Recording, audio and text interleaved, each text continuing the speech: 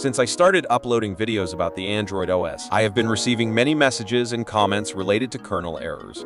Most of you, whenever you try an Android OS, either it gets stuck on loading or you encounter a kernel-related error. So, if you are one of these people, don't worry, because in today's video, I will provide you with the Thanos version of Phoenix OS, which comes with more than 5 pre-installed kernels. This means that if the first kernel doesn't work well for you, you can try the second one, and if the second one doesn't work, you can try the third one, and so on. Lastly, we will test Free Fire along with some low-end games and see if you should actually try this OS or not. So, let's move to the computer screen and understand the rest of the process.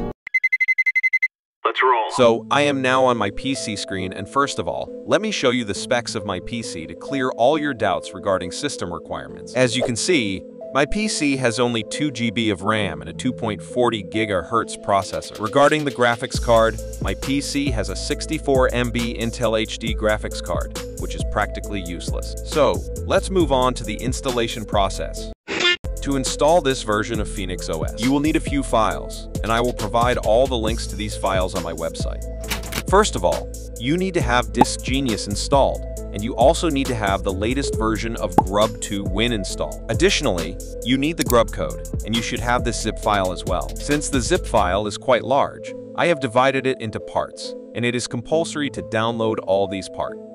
First, you need to open Disk Genius and select a partition. Make sure the partition you select is completely empty and has around 10 GB of space for the OS. After selecting the partition, you need to right-click on it and select the format option. Then, in the partition system, select ext4 and type Thanos in the volume label field. After that, click on the format button. Once you click, the partition will start formatting.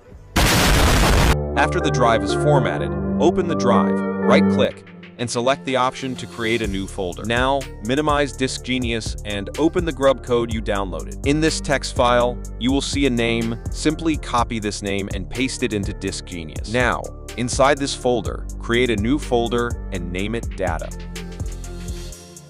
In the next step, you need to extract the ISO file. Since the file size is quite large, it will take some time to extract. Once the extraction is complete, copy all these files from the extraction location and paste them into Disk Genius. With that, our work with Disk Genius is done, and now we will create a boot entry. For that, open Grub2 Win and select the Manage Boot menu option at the bottom. At the top, you will see the option Add a New Entry. Simply click on it.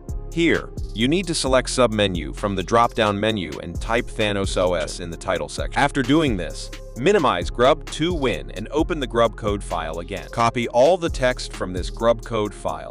Next, go back to Grub2 Win and click on Edit Custom Code. Paste the code you copied here and save it. Alright, 50% of our work is done now, and I will restart my PC and record the remaining process with a hand cam. After restarting your PC, you will see a boot menu. From there, select Grub2 for Windows. Then, select Thanos OS and press Enter.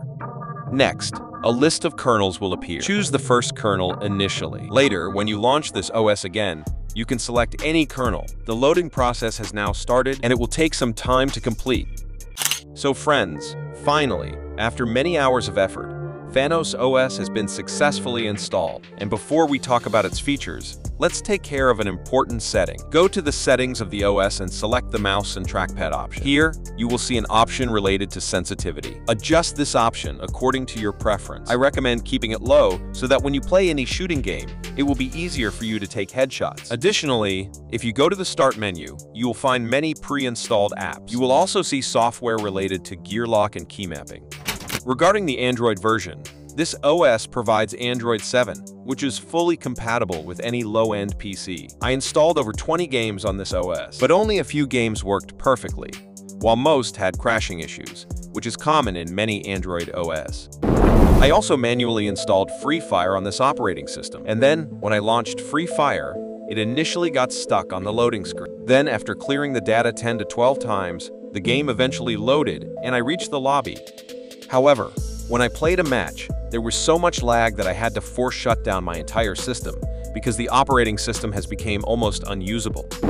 Well, I tried several games on this OS besides Free Fire, but none of them gave me as poor FPS as Free Fire did. So, in conclusion, I would say that if you're thinking of playing Free Fire on this OS with just 2 GB of RAM, I wouldn't recommend it at all. If you have 4 to 6 GB of RAM, it might work, but for now, running it on 2 GB of RAM is not possible. Alright, we've reached the end of the video, and thank you so much if you've taken the time to watch it until here. You can also check out the upcoming videos on the screen, and if you haven't followed me on Instagram yet, please do so to stay updated with future video releases. I'll see you in the next video. Until then, goodbye.